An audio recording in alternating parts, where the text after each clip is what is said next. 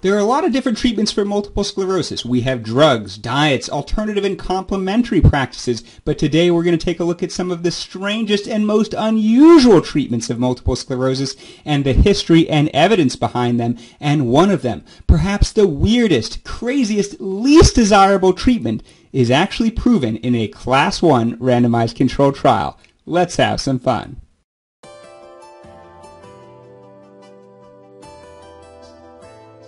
This video is inspired by an article written by Stephen Barrett at Quackwatch, so I'll go ahead and include a link to his article about multiple sclerosis in the comments below, along with several other references related to these treatments. And by the way, I'm not trying to be dismissive or derogatory towards unusual or counterintuitive ideas, and as you'll see, sometimes strange treatments can be effective. By the way, I'm Brandon Beaber, and I make videos about multiple sclerosis every Wednesday, so please subscribe and ring the bell for notifications, and if you enjoy this video, please click like. The first treatment I want to talk about is bee sting therapy. This is where you intentionally allow yourself to be stung by hundreds of bees. And you may be asking, how exactly would that help with multiple sclerosis? But there is actually a theoretical principle at play here. It turns out that inflammation in multiple sclerosis can largely be shown to be related to a T helper cell type 1 response. In other words, a certain subclass of CD4 positive T cells are related to inflammation in multiple sclerosis. And when you're stung by a bee, it actually shifts your immune cells to more of a T helper cell type 2 profile, very similar to the mechanism of action of beta interferons. However, it was studied in a randomized controlled trial and was completely ineffective. Along the same lines, snake and scorpion venom has been used for multiple sclerosis, and there are some incredible anecdotal reports, but it's never been studied formally, so we just don't know if it works or not. The next treatment is extremely popular and people do it all the time and sometimes report incredible results, which is hyperbaric oxygen therapy. The idea is that MS could be related to low oxygen perfusion of affected tissues, perhaps not so crazy. The idea of a hyperbaric oxygen chamber is it has high levels of partial pressure of oxygen, much higher than atmospheric pressure, that hyperoxygenate the blood and potentially deliver more oxygen to tissues, and you go into the chamber for a brief period of time, but do it repeatedly over time. And this was famously done by Marlo Donate Parmalee in her well-known book about multiple sclerosis, and she reported excellent results. However, there are many clinical trials and they're inconclusive, and Cochrane's evidence-based reviews suggest that there's inconclusive evidence and no definitive evidence for hyperbaric oxygen therapy in multiple sclerosis. Another possible treatment for MS is antifungal agents such as nystatin, often used chronically to clear out chronic fungal or yeast overgrowth in the gastrointestinal tract. This is promoted by Anne Baroque in the book Healing Multiple Sclerosis, and I did a review of this book before if you want to take a look by clicking the card above. Now, the idea here definitely has an element of truth. We think that because of high intake of processed sugar and because of the use of antibiotics which may disturb normal gastrointestinal flora, you can get this phenomenon of yeast overgrowth which can disturb the gastrointestinal tract and possibly cause leaky gut antigens, exposing your immune system to foreign antigens. So there may be an element of truth here, although the use of potentially toxic antifungal agents such as nystatin, which can sometimes cause liver problems over a long period of time, really unproven in MS at this time. Now, while some believe yeast causes multiple sclerosis, others believe it could treat MS, and there's a product called Proper-myl, which is an intravenous yeast formulation containing lyophilized yeast. And there was Professor Gastaldi of the Clinic of Mental and Nervous Diseases from Milan University who published a case series of 20 individuals in 1961 receiving many doses of intravenous yeast. We're talking about 100 treatments or 200 treatments, and he described these incredible remissions, but it was never studied in a proper randomized controlled trial. Now, this next one is really unusual, which is DMSO, dimethyl sulfoxide. Now, you may be thinking, where have I heard that before? Perhaps you heard it from an old organic chemistry class because it's a well-known organic solvent and it's actually used in medicine. It has this property where it penetrates cell membranes really well, so it can be used to deliver topical anesthetics or anti-inflammatory agents and things like that, like in topical creams.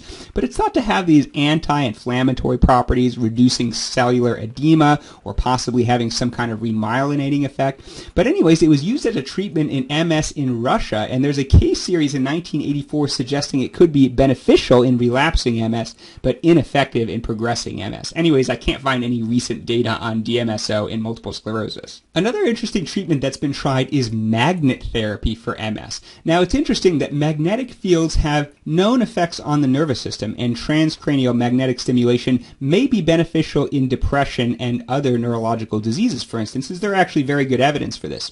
However, in 1992, there was a case report in a 50-year-old woman with progressive multiple sclerosis who was exposed to magnet therapy and reported to have this amazing reversal of disability. The problem is it was a very strange case. They used very low-strength magnetic fields. We're talking picotesla magnetic fields, so basically the equivalent of a magnet you could buy at the hardware store and just put against your scalp.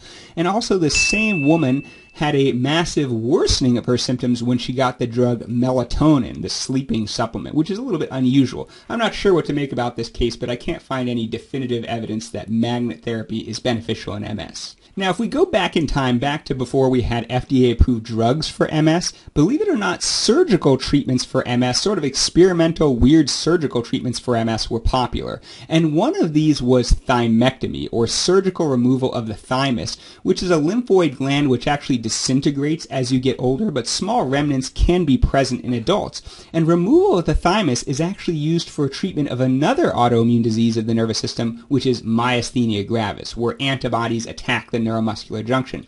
And it turns out the thymus is involved in T-cell maturation, so removing it sort of modulates the immune system.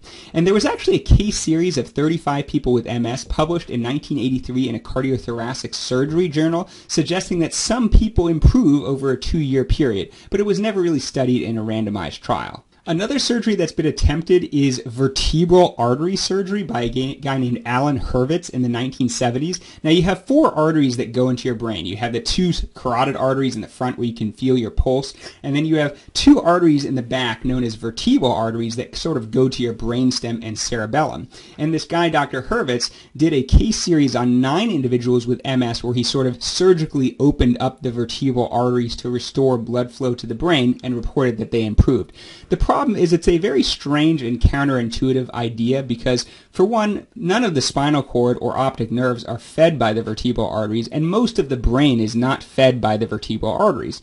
Also, we know that people actually have vertebral basilar disease, but they don't get multiple sclerosis. They're at risk of stroke, for instance. So it's a very weird and counterintuitive idea, and obviously has fallen out of favor for many decades. Yet another surgery that has been performed for MS is a sympathectomy. The sympathetic chain is this cluster of nerves in the upper chest that controls part of the autonomic nervous system. And there was a case series published in JAMA in 1934 of 5 people showing a, quote, remarkable alleviation of symptoms. This is a very controversial procedure, very unusual that it would be used for multiple sclerosis, which doesn't even really affect the peripheral nervous system.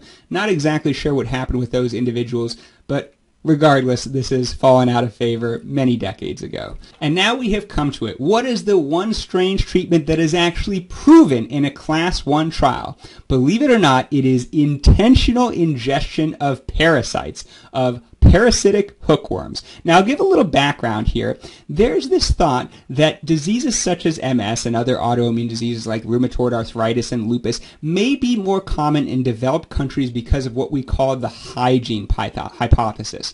And what that is that we think because we wear shoes and we protect ourselves from parasites, we don't walk around barefoot, we don't drink contaminated water, we don't get parasite infections when we're young, and that has an effect of sort of messing up and dysregulating our immune system.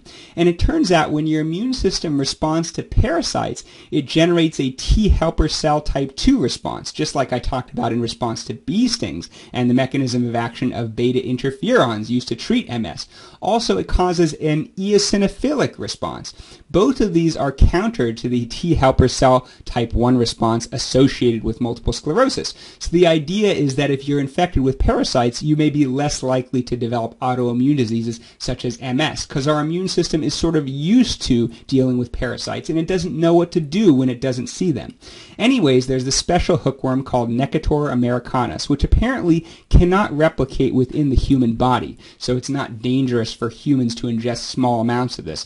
caveat emptor, I would say. But anyways, there was a randomized trial of 66 individuals with MS published in JAMA showing that those who received the treatment hookworm injection compared to placebo had 50% fewer relapses.